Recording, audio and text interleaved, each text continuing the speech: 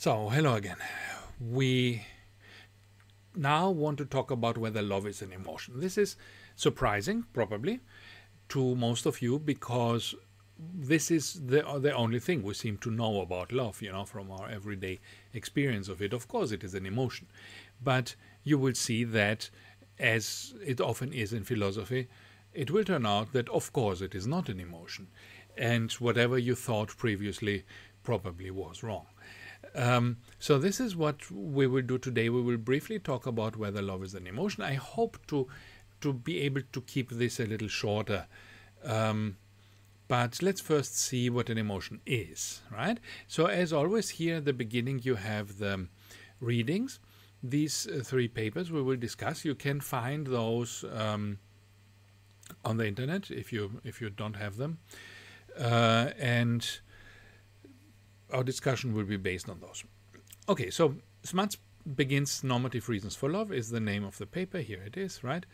And he begins by saying what are emotions, and we will see later other theories of what emotions are, but Smuts says that the cognitive theory of emotions is something he wants to examine, and the cognitive theory of emotions holds that emotions are object-directed attitudes that involve evaluations. These are all important words there. Object-directed means they're directed towards something that is outside of myself. When I fear something, I fear that thing. And it involves evaluations. My fear involves an evaluation that that thing is dangerous. Right? So we can always say X has the emotion E that F, where X is a person, E is an emotion, and F is a fact. X emotion, E, is directed towards a fact, F. I am afraid that this disease will kill my tomato plants. Jack is angry that Jill left the bucket on the hill. So we are always afraid that, angry that, some fact, F. And this is what defines an emotion. If there is no such external evaluation, if there is no such object-directedness, then it's not an emotion. Then it is perhaps a mood. Emotions are always about something, they have an object, while moods do not take specific objects. My brother is grumpy today. I feel depressed today. My roommate is aggressive. These are examples of moods that are not emotions because they are not object-directed. Now Smuts gives three reasons why love is not an emotion. And the first reason is love is not episodic like fear. What does episodic mean? An episode is a thing that in time is limited. It is there and then it's not there, like a TV episode, right? It's a movie on TV that plays for a while and then it's over. But in general, in life, an episode is an event that comes and goes in response to some particular external condition. So, for example, my fear of spiders is activated when I actually see a spider. There's the external condition, and the spider triggers my fear. Now I'm afraid of the spider. I'm in an episode of fear. And when the spider walks on and goes away, my fear diminishes and disappears, and then my fear is over. When no spider is present, I have no actual fear. I still have a kind of general understanding that I am a person who fears spiders, even if no spider is here. But then this is a general disposition in my personality. But I'm not actually afraid at any moment when no spiders are present. So, love then doesn't seem to work in this way. Love is not an emotion in the same way because it is more like a disposition. When I say that I love my child, I don't mean that at this moment I feel love for my child. I mean that I have a general condition, like I'm afraid of spiders. I don't mean that I necessarily actually feel the love for my child right now. So, if we can distinguish between actual fear and the disposition to fear, then we must also see that love is more a disposition than an actual emotion. The second reason is that there is no evaluation to distinguish love from other kinds of affect. All emotions involve an evaluation. You evaluate something as dangerous, and therefore you are afraid. And the evaluation I make distinguishes which kind of emotion I fear. So fear and anger, for example, are similar, but they differ in the evaluations they involve. Anger involves having been wronged. Fear follows the judgment that something that one values is in danger. So when I see a spider, I will not be angry. I will be fearful, because the evaluation is the spider is dangerous to me. If I am wronged by someone, then I will feel angry, but not afraid, because nothing is in danger. Okay? And so the particular emotion, although it feels similar, fear and anger feel very similar. Both times we have heart beating and we have, high blood pressure and our face turns red or white or whatever. But the difference is the evaluation. In one case, it's the evaluation is an evaluation that supports fear as a rational reply to this evaluation, and the other time it supports anger. But then I can ask, what is the evaluation of love? What is the evaluation to which the rational response would be love? And it's hard to find one, right? Except that the object is lovable. But if I say the object is lovable, then that is circular, right? I respond to the lovability of the object by loving the object. But then what does lovability mean? It means that I love the object. Yeah, then I have a circle, right? So this is a problem also. It's difficult to distinguish love from other emotions in this way because we don't know what the evaluation is. Now, of course, we don't need to agree with smarts here, right? If you think a little, we can come up with an argument. Saying that an object is lovable is not necessarily circular and uninformative.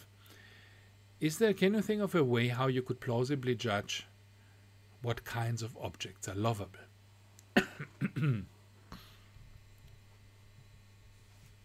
Think of it for a moment, stop the video, and see if you can come up with a way to solve this problem. Okay, so if you remember Wellman, based on Kant, previously we talked about Kant, human beings have dignity, and this dignity is what motivates our love, and our love is just a recognition of the dignity, and lovability is a contingent fit between me and somebody else's behavior based on the fundamental recognition of the other person's dignity. So in this way, we get a way to justify what is lovable without creating a circle. It's a question if this is useful for other reasons, right? Like we said, it's perhaps not personal enough or not selective enough, but we wouldn't create this particular circle. So in principle, we could imagine a condition of lovability that would justify saying that, like we saw on the previous slide here, we have an evaluation, right, that distinguishes love from other kinds of affect, and the evaluation is that there is a human being with his human dignity, and this is the reason to be lovable. Anyway, there are three reasons. The last reason Smuts gives is emotions require that we care about something that will be affected. Emotions require that we care about something that will be affected. Emotions are based on concerns. They are evaluations of situations based on our concerns. When we care about something, we feel fear when it is threatened. We feel happiness when it is benefited. We feel angry when it is harmed, and hopeful when it stands to benefit.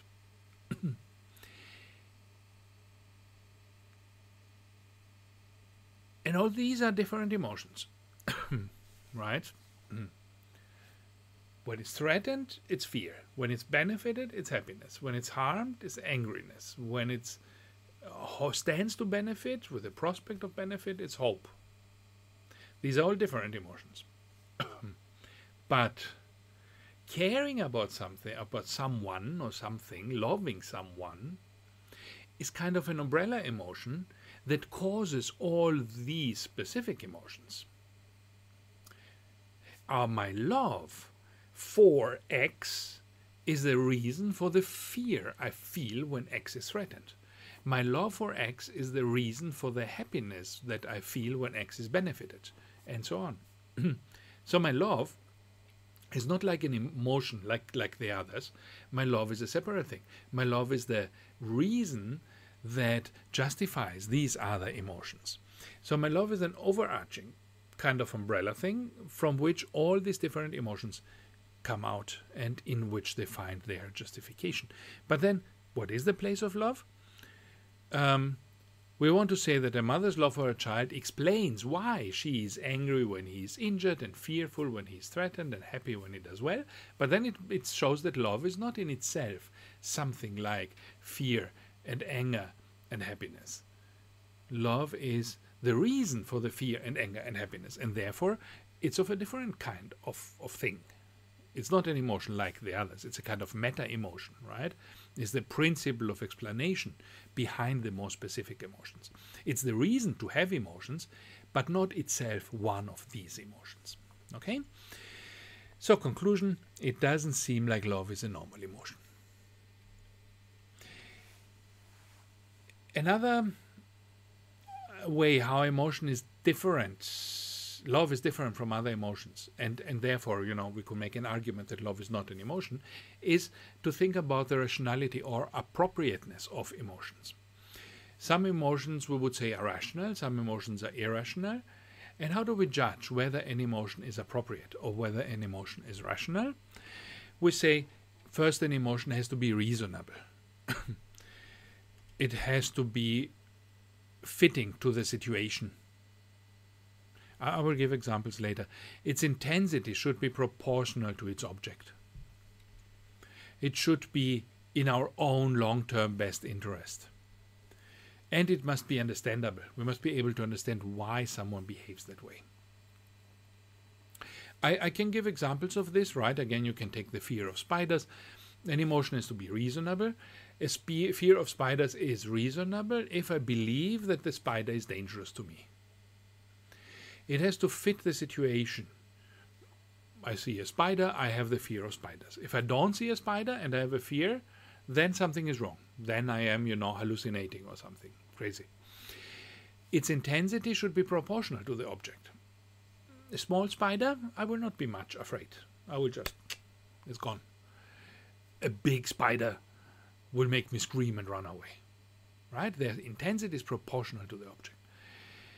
It's in my long-term best interest to be afraid of spiders. Even if spiders are largely harmless, there might be one or two that I encounter in the course of my 70-year life which are dangerous, and therefore it's in my long-term best interest to go away from them. And certainly it doesn't harm me to avoid all other spiders too. It's not like any spider will ever benefit me so that I'm missing something. It is in my long-term best interest to be afraid of spiders, even if most of the time this fear is not necessary, but it's never a cause of harm to me. And it's understandable. You can understand why I'm afraid of spiders. They look ugly, I'm afraid that they can bite me and so on. Do these now apply to love in the same way? Is love reasonable? What is the reason for love? Then we start. What is the reason for love? If I have reasons to love one person because of their yellow hair, what about other yellow-haired people? Do I love everyone? No, I love only the one. So it's not reasonable to love only this one. Does it fit the situation? Very often it doesn't. Right? Romeo and Juliet, these two don't fit the situation at all. The situation is totally opposed to their love. Wuthering Heights, in all romantic love, the whole point of romantic love is it doesn't fit the situation. Abelard and Eloise, or whatever, Tristan and Isolde, it doesn't fit the situation. Love does not fit. Its intensity should be proportional to the object. Do I love, my one girlfriend less because her hair is not that yellow, and the other who has a much more yellow hair I love much more? No, right? the intensity of love is not proportional to the object. Beautiful people or intelligent, brilliant, humorous people are not more loved by their lovers than people who are more plain and less, sparkling. Everybody is loved by their boyfriends or girlfriends in roughly the same way. So the intensity of love is not proportional to the object. And particularly if you speak about agape, for example, my agape is not proportional to the lovability of the beggar. This would be crazy, right? If I loved the beggar as much as the beggar appears to be lovable, this would be very little love, right? I love the beggar not because my love is proportional to the object, to the loveliness of a beggar. Beggars are not lovely, right?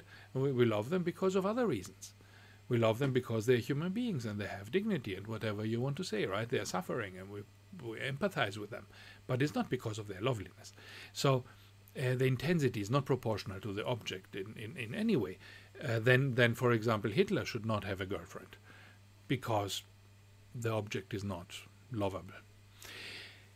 It should be in our own long-term best interest. Again, you can clearly see that this does not apply to love. It does not apply at all to romantic love, where often being opposed to self-interest is the mark of proper romantic love, right? Abelard and Eloise didn't benefit from their love.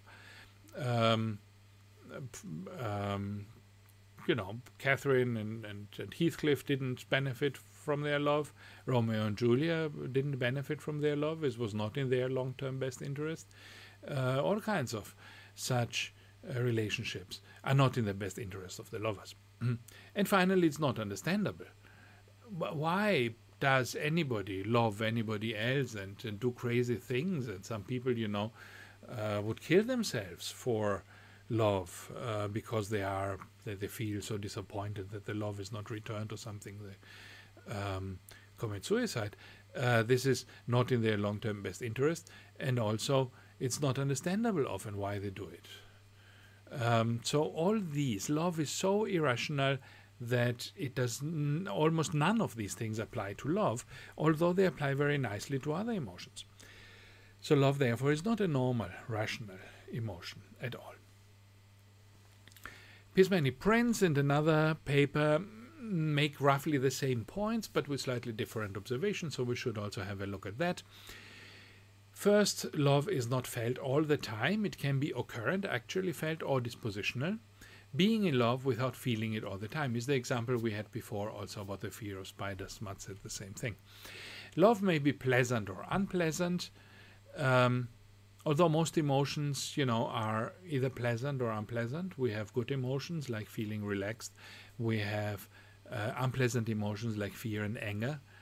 Love is undecided. It's sometimes pleasant, sometimes unpleasant. I can be in love, in a way that I have these butterflies in my stomach and so on, and I feel light-hearted and positive about the world. Or I can be depressed because of love and anxious and so on. As a mental state, love is always directed towards a particular object. It is intentional. One is always in love with a particular person, not just generally in love. Right? This is okay. This is actually in agreement with what emotion should be. Right? Lovers tend to idealize the beloved. Love's occurrence or absence is not in our control. We cannot simply choose to stop loving. This is what Frankfurt also said. But it is opposed to what Matthew Liao says, for example. And now Pismani Prince discuss, other basic features of emotions and try to see whether love could be an emotion. So emotions are reactions to experiences, right? This is also what we had with Smuts. My fear is a reaction to seeing a spider. Listening to a nice piece of music causes joy. As such, they're not directly under our control because they are triggered by the experience. Emotions feel in a particular way. Dispositional emotions must first be triggered to be felt. For example, my fear of spiders. And emotions have two objects. This is an important point you have to understand, because later you will need it. Emotions have two objects. First, they have the target. It's the thing the emotion is directed at, the immediate target of my emotion, the spider, the wild dog. I'm attacked by a wild dog, I have fear, and the target is the immediate target of my fear, is the immediate cause of my fear, is the dog. But then love has also a emotions generally have also a formal object. The formal object, this is a misleading kind of designation, formal object. It's hard to understand what this is supposed to mean. Now I explain it. It means the property that we fear in the target. So when you say, I fear the dog, this is the target, then you can ask, why do I fear the dog? What is it about the dog that I fear? And then you say, I fear that the dog can bite me. And the dog is dangerous because it can bite. And this is the formal object, is the dangerousness of the dog. When I have an emotion like attraction to a sweet, attraction to a chocolate cookie, what is the target? The chocolate cookie. What is the formal object? The property that makes the cookie attractive, the sweetness of it, the taste of it, right? And emotions, therefore, are felt evaluations. The function of emotions is to track what matters to us, and this is the evaluation. It says this thing matters. Again, it's like Smuts said the same thing, right? As evaluations, emotions can be correct or incorrect, rational or irrational. An emotion is justified if the formal object that it is picking out is actually provided by the target. Right? So I'm afraid of a wild dog, and the formal object of my emotion is the dangerousness of the wild dog, and my emotion is justified if the wild dog is actually dangerous. If the wild dog just wants to lick my hand, then my emotion of fear is not justified. The same with a cookie. The object of my desire, the formal object, is the sweetness of the cookie. If this cookie is not sweet, then the formal emotion of my attraction to the cookie, the formal object of my attraction to the cookie is not present, is not provided by the cookie, and therefore my emotion is inappropriate. Right? Now, cognitive theories see emotions as beliefs or judgments. To be afraid of the dog means to believe that there is a dog present and that it is dangerous. So what about love? Can love be described as a cognitive state in the same way? Perhaps in love, one would believe that a particular person has certain properties and judge them to be lovable. But if this was the case, such property should always bring about the emotion of love. You know, when I talk about the dangerousness of a dog, then every dangerous dog brings about the fear of dogs, of dangerous dogs. Whether it's, you know, Pete the dog or Bully the dog, doesn't matter, because both Pete and Bully are dangerous dogs, and if they come to bite me, I will run away from them because I'm afraid of the dog. But this is not the same for love. If I love, you know, particular properties in people, and I love one person, then another person comes along, I'm not automatically going to love them too. So every spider will bring about the belief that the spider is dangerous and the desire to run away from it. But not every lovable person will bring about the emotion of love towards them. We are also often incapable of even saying what exactly the lovable properties should be.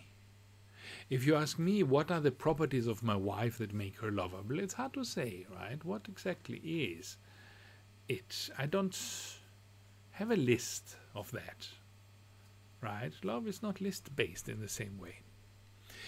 If the formal object, Pismeni Prince say, is grounded in the focal properties the beloved possesses, then, as with other emotions, the conditions that make a given emotion apt means suitable, generalize over all cases for that emotion.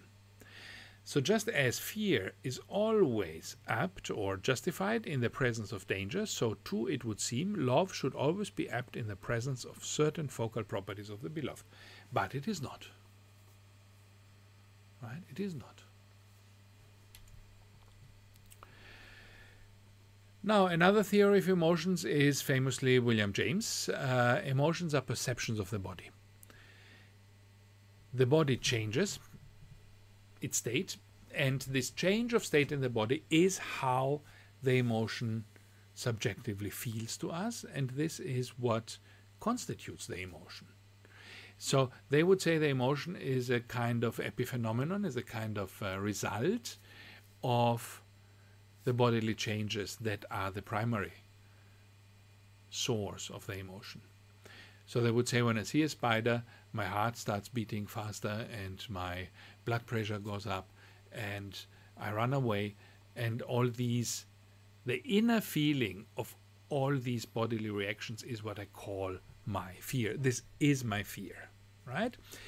Fear is a particular way of affecting the body, heartbeat, increased blood pressure, other biological effects.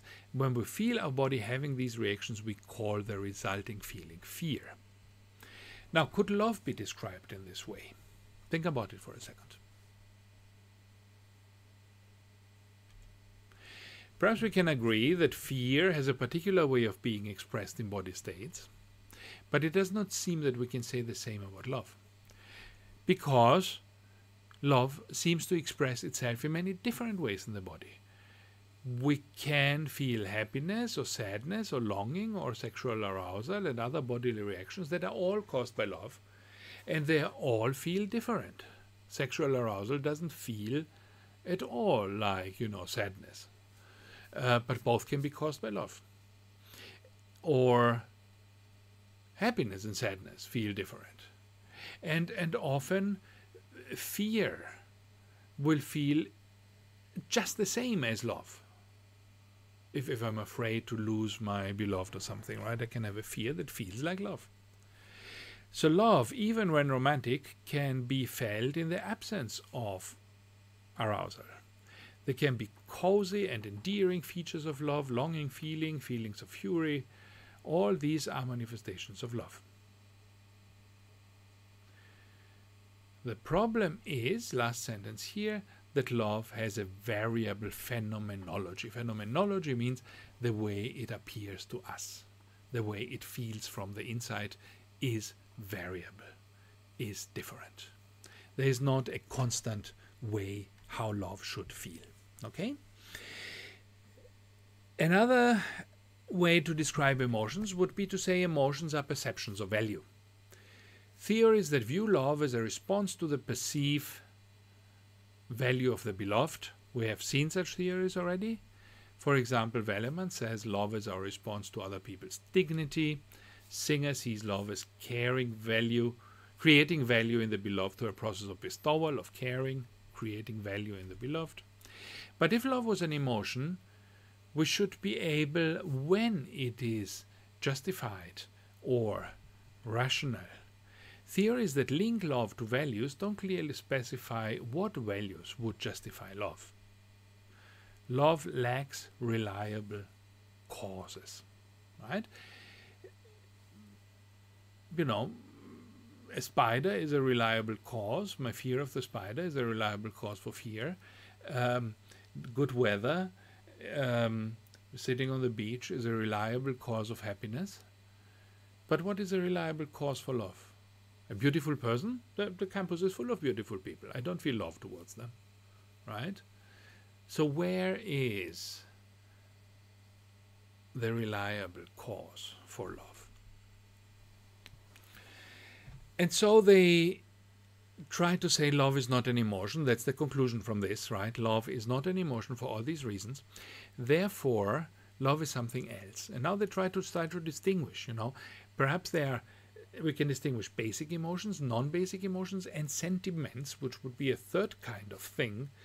And perhaps then love would be something else.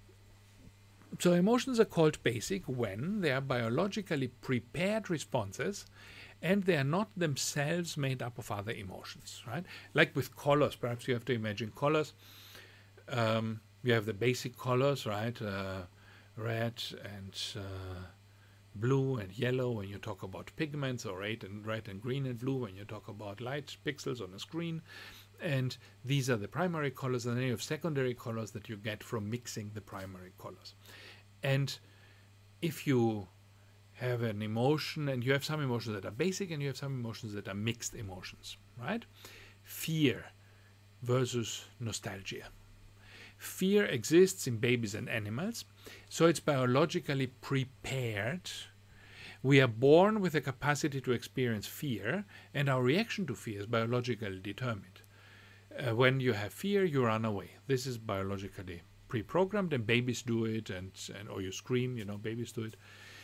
Grown-ups do it, animals do it, everybody does it in the same way. Nostalgia, though, seems to be learned later in life. Animals don't have it, and we don't have a biologically pre-programmed response to it. So therefore, it seems to be a secondary emotion. It's not a basic emotion. Basic emotions have their own typical facial expressions. Anger, disgust, fear, happiness, sadness, and surprise. They are the 6 things we will meet again later when we talk about robots, because this is an important thing with robot emotions. Anger, disgust, fear, happiness, sadness, and surprise. And secondary emotions don't have this, right? Only the basic emotions. There is no facial expression for nostalgia, except looking, pensive somehow. People from different cultures recognize the same emotion when shown a picture of a face with one of the basic emotions. So if you take a face showing, anger to another culture, they will recognize this emotion, right? Basic emotions also come with particular changes in the body, heartbeat, blood pressure, that trigger these automatic responses, and they are not based on reasoning. These responses are not based on reasoning. For example, you cannot lose your fear of spiders by telling yourself that this spider is not dangerous. This doesn't work. It would be nice if it worked, but it doesn't. We cannot rationally decide not to be afraid of spiders. We can perhaps get used to spiders. There are therapies for spider phobias that involve, looking at spiders for many hours and then touching them and so on until finally you're rid of your fear of spiders. But this is a long-term process. It is not just a rational decision. Now I'm not afraid of spiders because I recognize that the spider is harmless. This does not help, right? Emotions are not controlled by rationality. Now, is love a basic emotion? On all these counts, if you compare all these things, you would say love is common across cultures, but it doesn't seem to be basic. Among mammals, long-term exclusive bonding is rare. Most animals do not restrict sexual activity to one partner. Even in human beings, monogamy is relatively recent since the rise of agriculture. It is not so common in nomadic cultures that, travel around. Marriages were often not based on love. Romantic love only goes back to the 18th century. So therefore, these are arguments why love would not be a basic emotion, because love is not biologically pre-programmed like fear is. Non-basic emotions are blends of basic emotions. Can you find some examples? What would be a non-basic emotion? Despair is a blend of fear and sadness, or perhaps hopelessness. Contempt may be a blend of anger and disgust.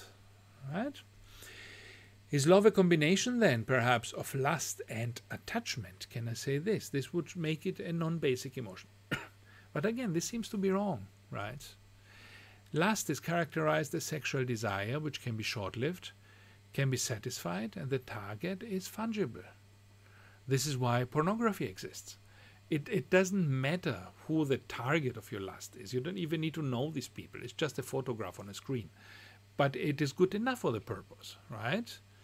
So lust can be satisfied by looking at a photograph of a stranger. And this is why it's not the same as love. Romantic love is characterized as an obsessive, passionate state that has a normal shelf life of about 18 months to 4 years. I don't know where they get the shelf life from, but it has a longer duration. Its targets are deemed to be non-fungible.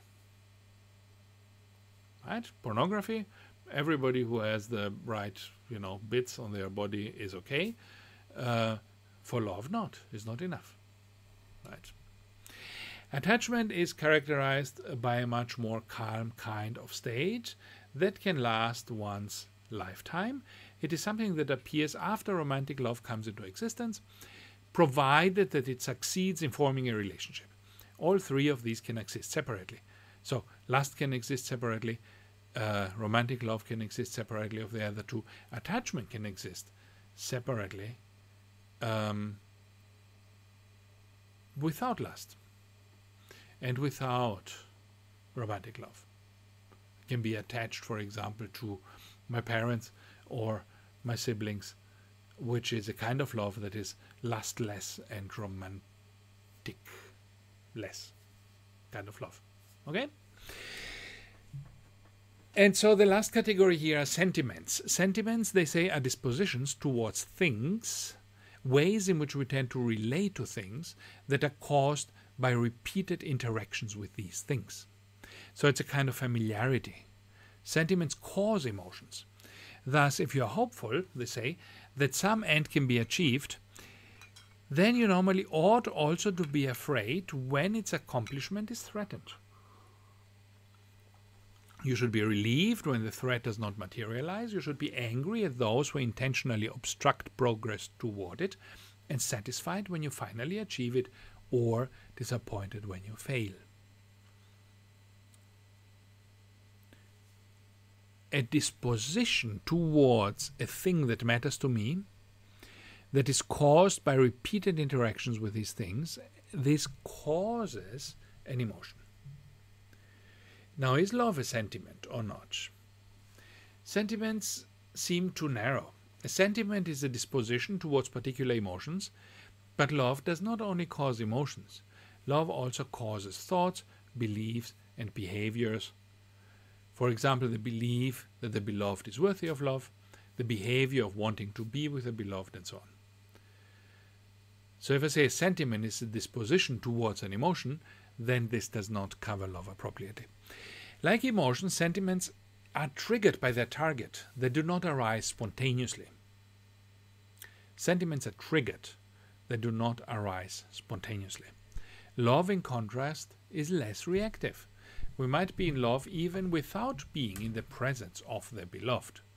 I don't need my love to be triggered. I don't need to see my children in order to decide that I love my children.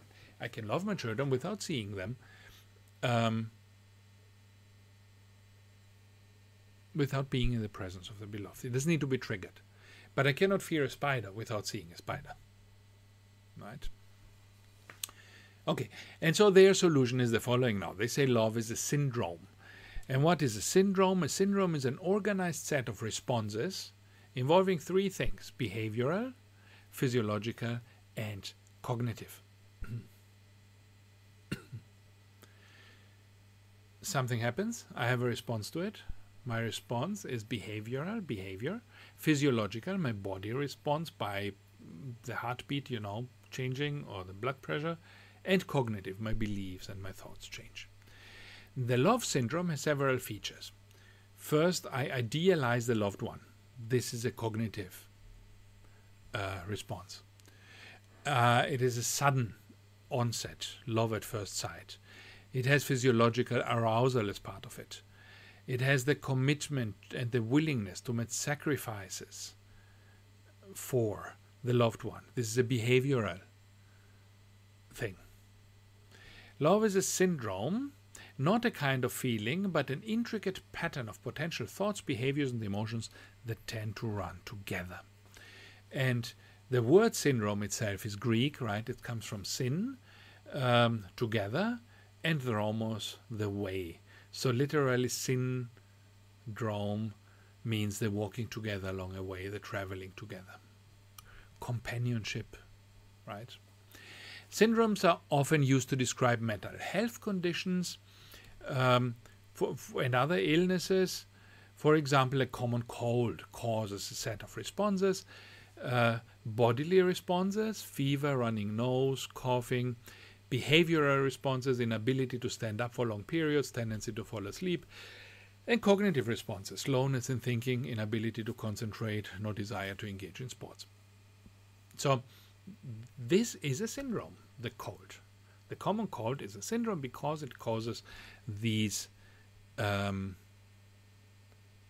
has these components, and these components together are what we call a common cold. These responses are different from person to person. Other responses are possible, and the ones mentioned might be absent. Right? There is some individuality, some variation in these responses. And syndromes are not rational responses. There's nothing rational about the inability to stand up for long periods, the tendency to fall asleep, or my slowness in thinking. Rationally, I shouldn't have these responses, but I do. They might be influenced by culture, but they're not created by a particular culture, right? So particular behaviors might be, different in different cultures.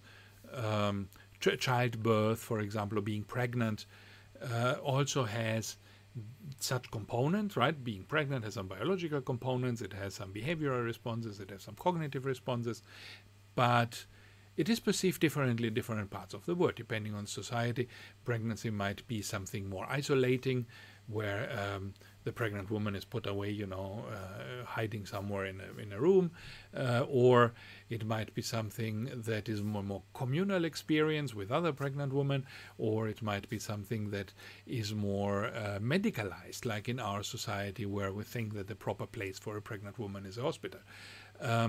So all these are different responses, culturally contingent responses to pregnancy, but they are not created by the culture. They are just, influenced by the culture. They're created by the pregnancy, these responses, right? Syndromes don't need to have a formal object, while emotions do. So while in a spider I need to be afraid of the dangerousness of the spider, in the cold I don't need to be afraid of the coldness of the cold or something, or to sneeze because I react to a formal object. Love does not need to be justifiable by reasons. The same is true of syndromes. Love is not associated with a particular bodily state. The same is true of syndromes. Love is not innate and not limited to brief episodes. Syndromes don't need to be either. Love is not a sentiment because it encompasses beliefs and behaviors as well as feelings, and this is also true of syndromes. So this is why love, according to Pygmalion Prince, is a syndrome. Love is not a detector of properties, it is a way of being in the world, and it is a syndrome. Okay, so that's it for the moment. This was the too long, again, treatment, but I hope that with this we can stop talking about that, of love as an emotion. Love is not an emotion, surprisingly. There are many reasons to believe that love is not an emotion, and you should remember what these reasons are, what arguments there are for me to say that love is an emotion or love is not an emotion. And next time we will talk more about other aspects of love. Okay, so let's stop here for a moment and see you in the next video.